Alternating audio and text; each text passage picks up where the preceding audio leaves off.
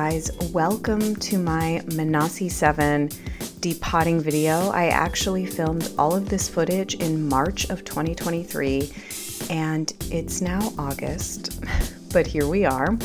I'm gonna get started by depotting some pans of product that I have because I wanted to make a couple of large pans and a bunch of smaller ones. So these are some Salt New York, I forget the official name of these, the color balm products that she does. This is the shade Blackberry. I was never that nuts about this formula, to be honest. I do really like the Salt New York Sneaky Balm, which you'll see in one of the palettes that I have. I'm just cleaning out the product, wiping it down, and then I go ahead and take a little bit of isopropyl alcohol to clean the pan out. And then it's going to be ready for me to melt a new cream color product right in there. This is the shade Lilac from Salt New York. I actually bought this on deep discount. It was sort of the last stock that she had lying around, and you can see the entire pan just sort of flipped out like that. I think it was a little old to begin with. I was so excited about that color, and I just really was not the biggest fan of the finish of these color products. I had pulled, as you see on my desk there, a couple of the highlights, but I decided to keep those. Oh, I guess I did depot one more. I think I saved that highlight right there, but I only end up filling 2 of these pans.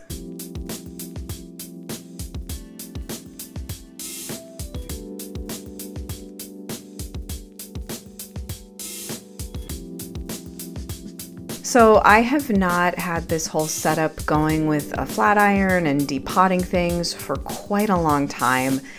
I used to try and depot my old single MAC eyeshadows, I think on a flat iron, maybe even over a candle to sort of melt the plastic off, but I just wanted to have a go at this and see how it would turn out, but I was really kind of going in blind. There's a lot of mixed opinions on whether or not to melt cream products back down. I decided to, just because I don't like the way that cream products depotted look if they're not melted. They just never look clean and neat to me. So I knew just from some conversations and preliminary research that it's important to stir the colors as they're melting and when they come off, so that that you can get rid of any air bubbles that form, but also so you can redisperse any pigments that might separate. This is the shade Etruscan that I just did my first pan of. It was the very first ANASI color that I had, so I felt like it was fitting to be the first depot. Now I'm picking out these little ARTISTKitco small pans and palette that I picked up for this project. And then I also forgot to mention, this is just a cheap $20 Conair flat iron that I got at Target. I was actually going to buy a Dyson flat iron, not explicitly for this project, but because I wanted to also maybe use it on my hair, and maybe eventually I will, but I just got a cheapie for this because I didn't have a flat iron. Now I'm going in with all of the ANASI eye color pots. This is a bit of a different formula from the cream color pots, and then I do also do the Strobelighters formula as well, which is again even a different formula. So they all performed a little bit differently during the melting and setting process, but I do think that they were all successful, and I do use all of these depotted colors today, all of these months later.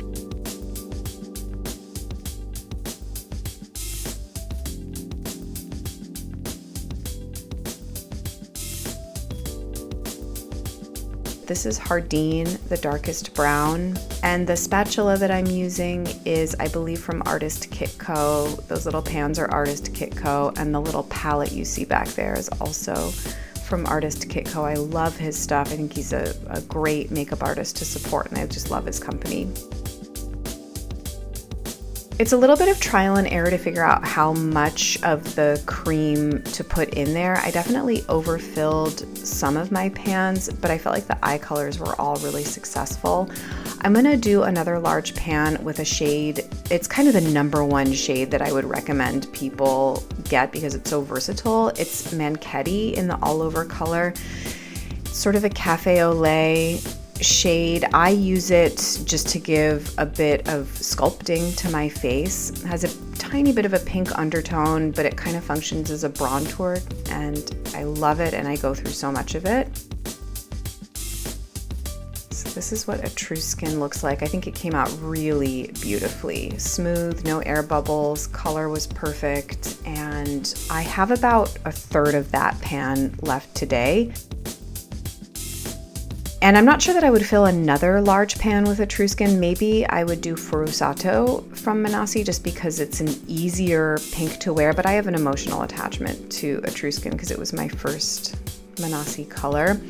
Okay, I guess I decided to depot a few things and put them in this large Artistkitco palette. I think this must have been brand new to me at the time, but those are some of the Fit Glow all over colors. Where am I gonna put Manchetti? The thing is, none of my palettes look like this anymore. I've rearranged them, so I'll try and find a place to show you what everything looks like now, how I've organized it. It took a bit of trial and error. Here I'm just doing some swatches of the colors to make sure that the texture is okay, that the colors came out okay, and they did. Some people have trouble with the colors looking different once you remelted them and had them set and depotted them, but I really didn't have that problem. I think that this is the Strobelighters. This is the shade Elysian, and it's kind of the driest formula of the ANASI cream products, but I was kind of struggling a bit with this product in the pot, but this is one that actually, it did change texture slightly during this process, but in my opinion for the better. It gave it a tiny bit more emollients, and I just really prefer that, so I was very happy with how that came out. Okay, this is exciting. Now I'm getting all of the brights and bolds together, and I knew I wanted to do a palette of all the brights and bolds. And as you'll see, I did all of the more nude colors as well, nudes and neutrals, and I put them in that large palette, but I then went on to buy another one of these small palettes that fits, gosh, I forget, maybe 12 of those rectangular pans. He also does even a smaller size, like half the size of these rectangular pans, but I felt like this was a good size for me. This is Fuchsine, a very bright flamingo pink. It's one of my favorites. It's so pigmented. This looks like maybe Curranberry. This is Mangosteen, the deepest purple shade. It's so pretty on the cheeks. This, I think, is alizarin. Maybe Damaschino, but it looks like alizarin. It's a little hard for me to tell. That's Heliotrope, really fun shade, a lighter purple than Mangosteen, and then this is Ikura, which is a bright cherry popsicle red. Gotta snap an Instagram photo. This was a very grammable project. I actually filmed all of this right before we moved from Chicago to Pittsburgh. Oh, so actually I guess I must have filmed this in February because we moved March 1. So this was all filmed the last couple weeks of February. And I did this over several days, and it took hours. I had, I think, 2.5 hours of footage that I edited down to this 20-minute video. I'm just getting all of the air bubbles out here, stirring. The pigment separation was only an issue with some of the colors, like some of the pinks. When you melt them down, you can see like some of the orange swirling around. That was really the main thing I noticed, but I was really able to stir it back together. I think the issue too is that you don't want to heat it too high. You can see on my flat iron there, I think I have it at, I don't know, I'll double check the setting because I can't really tell from here. Maybe 250 or 300 degrees, maybe even lower than that. You don't want the product to melt too fast, I think.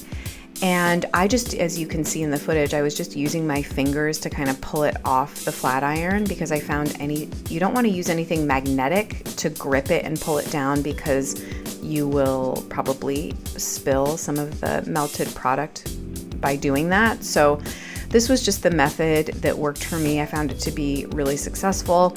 A lot of these pans are still going strong. I haven't noticed the products going off any sooner than they would have. These have, I think they say, about a 12-month shelf life, but I think that you can go even a little bit longer depending on the temperature you store your products at.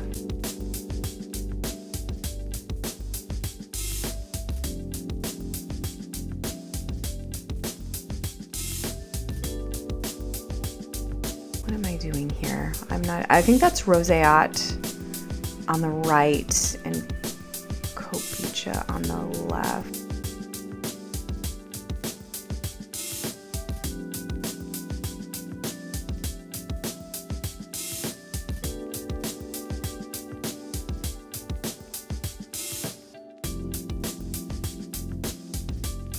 Oh, that may have been Curranberry. It may have been one of the bolds. So yeah, I think those two that I'm working on right now are Copicha and Roseate. Roseate is one of the shades that it's sort of a hybrid between a highlight and a bronzer and a color product. It's very warm, so I find it challenging if you have cool or olive undertones.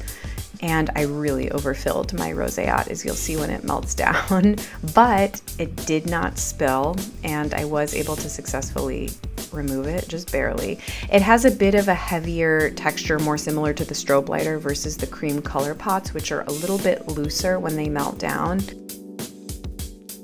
I gotta be honest, I never reach for this one, and it's one that I probably would not keep in my collection, whereas there's not many others that I wouldn't repurchase of this whole library of beautiful colors.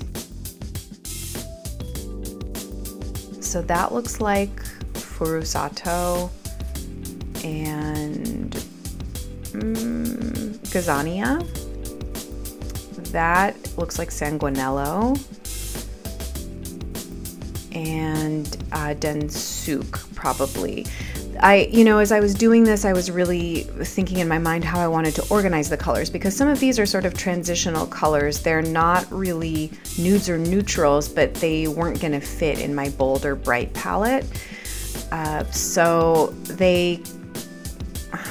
going to have to post pictures of where these ended up. But yeah, these are sort of the brighter bolds that are so beautiful, and I have been wearing a lot of this spring and summer. These are the ones that I had the most issues with seeing pigment separation in. Like I'm saying, these lighter, brighter colors where I could really see pigments swirling as they melted, but I was able to stir everything back together. And I have not gone through and tested every depotted pot against the original. I probably should, just to verify, but I have used all of these colors and I haven't noticed anything to be egregiously different than what I remember using it in the pot. So either way, it has worked for me, I guess, and my needs. Had a little spillage there. There were some casualties in this process. You definitely want to have paper towels, tissues, makeup wipes nearby if you're going to undertake this.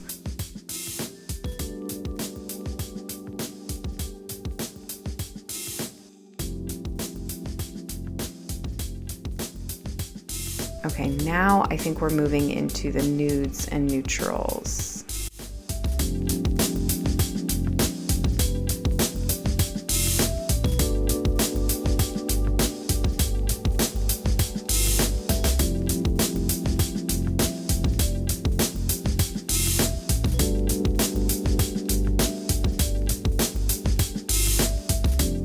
That looks like Duras, maybe, which is a really gorgeous color. Gosh, it's so hard for me to tell from this footage. I know them all by heart in the palette now. Like I know my way around all of these colors so well. That's Cicero, that sort of light purple.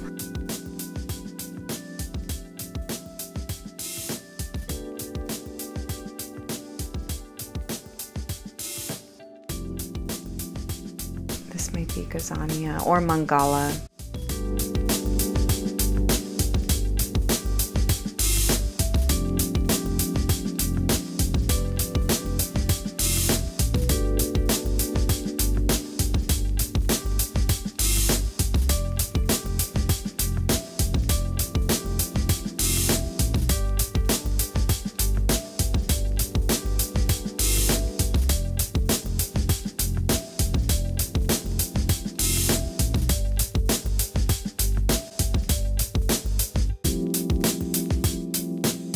This ends up changing even at the end of this video. I'm just playing around with where I want things to go. I decided to move the highlighter-y shades. I think that's Ayame and Elysian.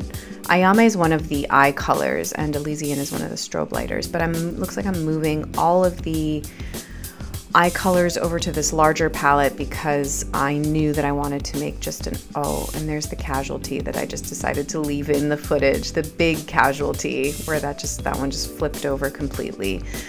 I rectified that by just remelting that one down a bit. I don't even think I added any other product to it. I just remelted it and restirred it and called it a day. I think I was also probably really losing steam at this point in the process because it is tedious, especially if you have as many as I do, which you probably don't because I'm just sort of a huge enthusiast, and to not be a professional makeup artist and still have all of these, you have to really love the brand, right?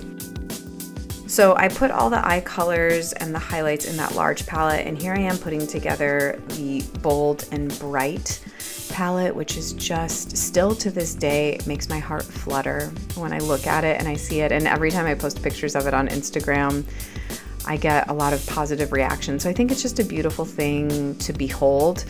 A lot of people, when I post this, people will ask me where they can get it. You know, they think ANASI makes this.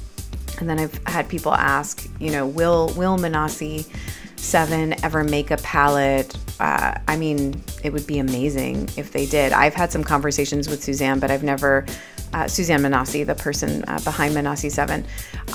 We've never really talked about that. A lot of times making palettes can be prohibitively expensive for brands. But I do think it would be very well received if they were ever going to do something like that. So at this point, with the materials that I had, it looks like I just went ahead and put all of the bolds and neutrals. I kind of configured them in a Tetris-like way into this large palette, and then I also moved things around in my small Salt New York zippered palette you see there. But again, nothing really, the bold palette has stayed exactly the same, but nothing else really looks like that. I now, in this large, longer Artist Kitco palette that I'm filling right now, that has a bunch of Viseart powder blushes in it. I'm not even sure that I'm using that for any cream products right now. I think it's exclusively a powder palette, but I bought another of the small palette that the bolds are in, and that's what all of my nudes and neutrals are in, and they fit perfectly. So I basically have a nude neutral palette and a bold bright palette, and you know, if we're traveling, I can take both of those with me and have everything I need. It's incredible. And then the Salt New York palette also looks different. The large palettes of Manchetti and Etruscan are still in there, but I'm no longer using the Sneaky Balm, and I forget, maybe I'll have to check. I might still have the highlights in there, but I'm blanking. I think here I was talking through what all of those shades are, but I just decided to do a voiceover because I thought it would be better for this style of video. Just beholding the beauty of that perfect little palette. Thank you guys so much for watching. I know some of you have been waiting for this video for forever. I'm happy that I was finally able to get it done, and I'll look forward to seeing you guys in my next video, hopefully very soon. Take care.